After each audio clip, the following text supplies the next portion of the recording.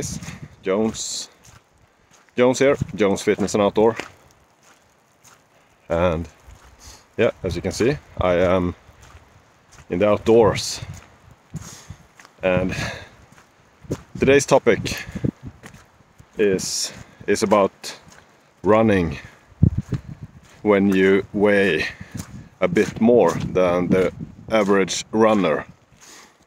So my weight now is 242, possibly 241.5, and if my calculation is on point, that's 120 kilos. And my current plan says run 10 kilometers a week. Sometimes I do more, but that's the baseline, so to say. And also I balance running with strength training, like classic powerlifting stuff. So I squat twice a week, deadlift once, and bench press 3 times. So 3 times a week in the gym and 2 or 3 times running. And now, just to make everything clear, I am in a couple of weeks I'm switching over to running as my first priority. So that means basically I'm gonna go to running 3 times and gym twice per week. And also now, because gym is priority, that goes first. So Monday is gym, Tuesday running usually, and Wednesday maybe rest, maybe gym.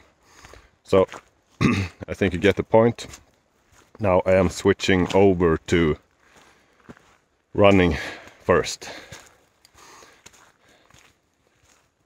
Yeah, I am outside, have my dog with me. He can smell some wildlife.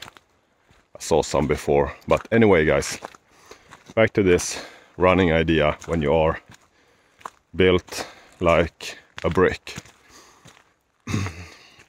I really started to experiment with this running slow idea, and I guess it works. So running slow means you can run further than you should be able to, so to say. If I run fast, maybe I can run, I don't know, 2 miles, 3 kilometers, maybe.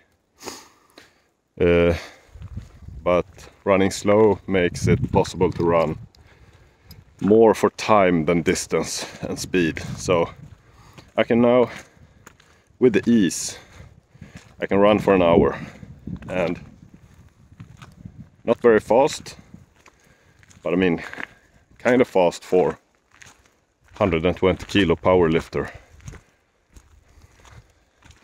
At least from what I see, most runners, they are smaller than me. So, but I would like to send the message that you need to ease into it.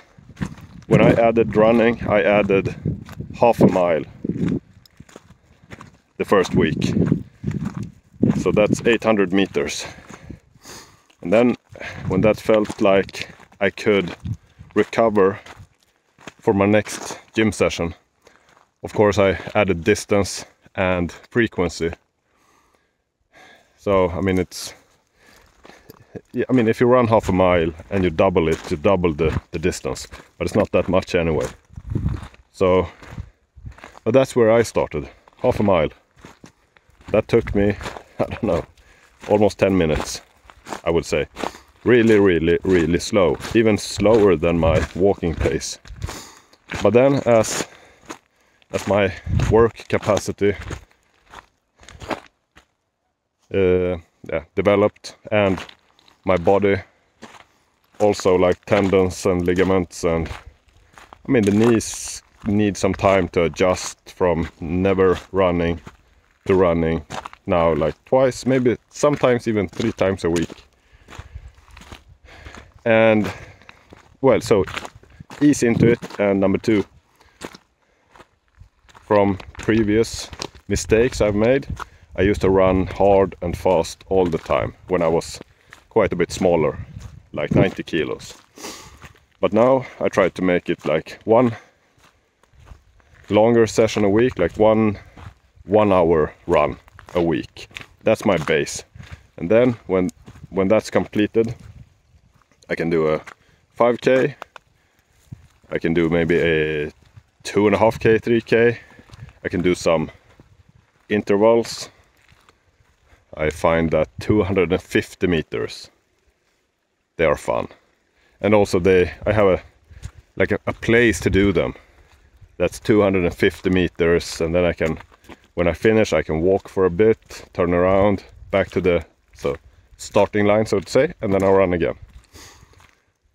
So, but I would like to emphasize, focus at first on running slow, adding volume, frequency and stuff, well, slowly, so you don't hurt yourself.